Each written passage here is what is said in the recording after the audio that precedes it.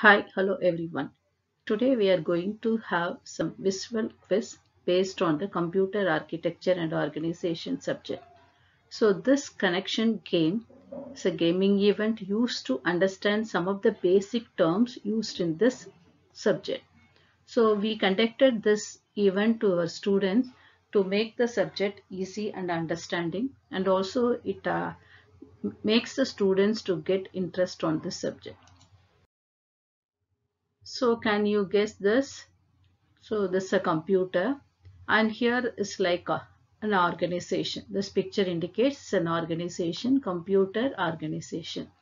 So computer organization describes the function and designs of various units of digital computer that store and process the information. It refers to the operational units and their interconnections that realize the architectural specifications.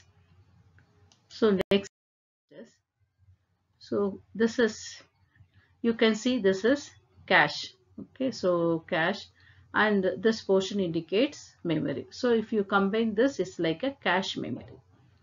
Okay, so we know what is a cache memory. So cache memory is an intermediate buffer between the CPU and main memory.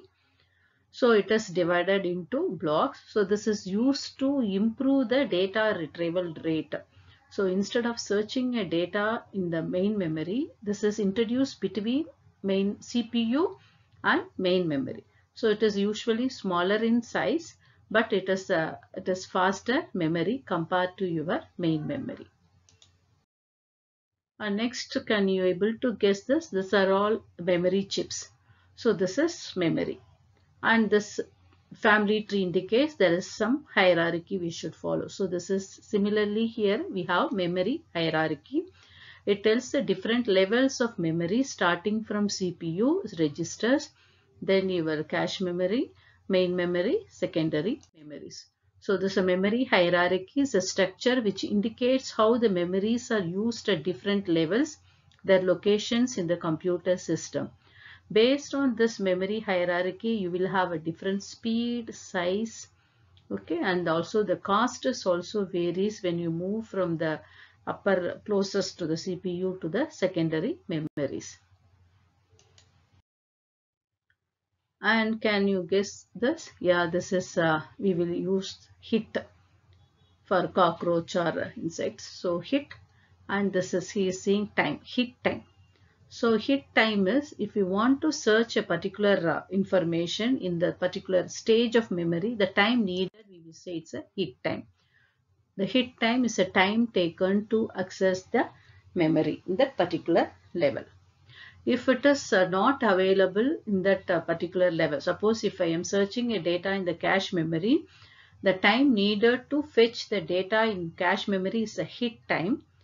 If the data is not available in the cache memory, I will go to the main memory. The additional time needed, we will say it is a miss penalty time or miss time. Okay, so I gave the proof the previous itself. What is this? He's missed his train. Okay, so now you can see what is here. So it is like miss penalty. Miss penalty. So miss penalty is an additional time needed to fetch the data to that particular stage. Suppose the information is not available in cache memory, we will get the data from main memory to cache memory. So time taken, additional time taken to get the particular data is miss penalty. Then can you able to guess? This is like their name, address. This is like address, and this is one mapping scheme. So address mapping. So address mapping means the address corresponds to which information, because usually the cache memory size is small compared to main memory.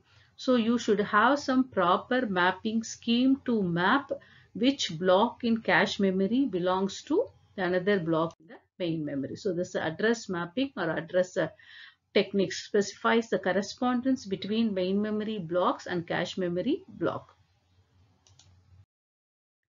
And can you able to this? This is like all the persons are standing in a queue, assembly. Okay, assembly, this code, assembly code.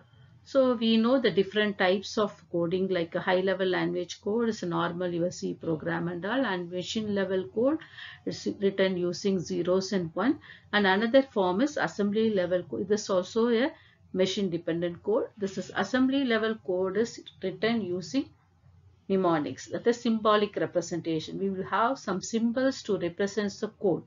For example, add means we will have ADD. Subtract means SUB. Like that, we will have some code words are used to represent the particular instructions. So this is assembly code. And next, you can see this is like a watch. So this have some cycle time. Okay, cycle time, processor time or process cycle. And here what is happening, this is one processor. Okay, so we can have the processor clock. So what is this processor clock? Based on this clock speed only we will decide what is the speed of your system. If the processor clock is more, then your computer will be a faster one. So it's a time taken to execute a particular instructions is determined in terms of your processor clock only. Then next, so he is giving some instructions. Okay, do this, that, instructions and set. Instructions set. So this also an important term because all architectures are comes under ISA, instruction set architectures. We will say it's ISA computers. So this computers will operate on the principles of stored instructions. So whatever you want to do, that has to be stored in a memory. All instructions and the data should be stored in a memory and we will fetch. Okay.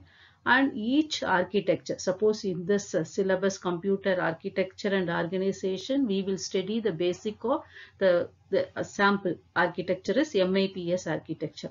So in this MIPS architecture, we have some particular instruction set. So all architecture will have some instruction set, based on that only it is executing. So this is instruction set. And this flow chart. The flow chart is generally, we will say, it is used to represent any pictorial representation of algorithm is a flow chart. And this is like Booth. So Booth's algorithm. Can you, what is Booth's algorithm? It's a Booth's algorithm. Yeah, it is a multiplication algorithm. It's a faster multiplication algorithm. It is a signed multiplication algorithm. Okay. So signed algorithm, always we have to represent the negative number by using 2's complement representation. So Booth's algorithm is an improved multiplication algorithm for signed numbers. Okay, so this is a high performance multiplication algorithm. The Booth's algorithm, when it is useful, whenever you have multiplier like a continuous ones or zeros, means this Booth's algorithm will be an efficient one which reduces the number of additions needed. Okay. And can you able to guess this? These are all some arithmetics and there is some water spillover overflow. Yeah, it's arithmetic overflow. So arithmetic overflow, whenever you are adding two numbers or multiplying a number, that result should be accommodated within the available register. Suppose if I add two 16-bit number, the result may be of 17-bit. But I have registers only 16-bit register, means I will say there is a overflow in my operation. So this is arithmetic overflow, the arithmetic overflow. Okay, so that overflow, usually in this architectures, you will have a flags or status register that indicates this type of, whenever you have overflow, that is indicated by one flag instead of separately using one register to store this arithmetic operation. We can have only one flag to indicate the status. Next, yeah, it is interesting. Here we have a free 100 GB. That means it's a data rate. We will say no data, and we are transferring data transfer instructions. So what is data transfer instructions in this architecture term is the copying instruction or moving a data from main memory to any of your general purpose register. This data transfer instructions. Because all this MIPS architectures are comes under load store architecture. What is load store architecture? Whenever you want to do any operations, you have to load the data from memory to any of your registers. Then only we can do any arithmetic operation. It won't directly do memory referencing. You can't add data directly. One register and another is in memory means we can't do this. We have to transfer. For that we can use the instruction data transfer instructions or copying instructions. We can say it's also move instruction, which transfers the instructions from main memory to any of your registers. Yes. Okay. So this is data transfer instructions. And next, yeah, you can have this case. He is God. Okay, the God, and he is having bit in his hand. So this is God bits. God bit, when you use God bits, so God bits means this additional bit we will allocate during truncation. So it is generally for floating point operation.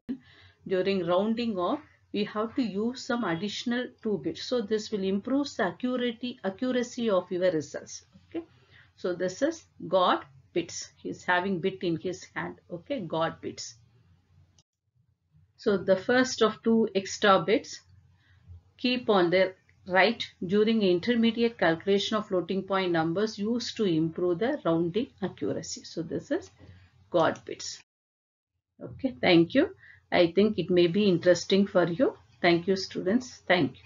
Thanks to all.